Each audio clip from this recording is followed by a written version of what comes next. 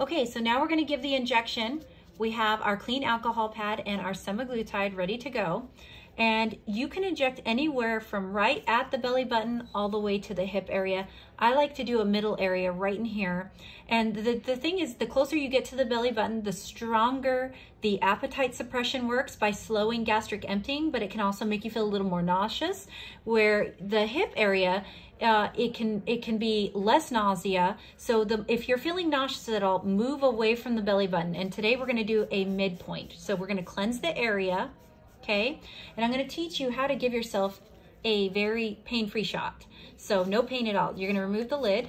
It's ready to go. And you're going to grab the area you want to inject, and you're going to squeeze the area and give it a few squeezes.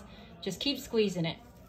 I also like to use my finger to flick the area, and then you're going to squeeze pretty tight into the area. Nice and tight. Nice and tight. All right, are you ready? Let's go. She says yes. She's giving me the green light. So squeeze it nice and tight, nice and tight. And you're just going to take it, do a quick little pop. Ready? In. Done. Done. Not even a mark. Looks perfect.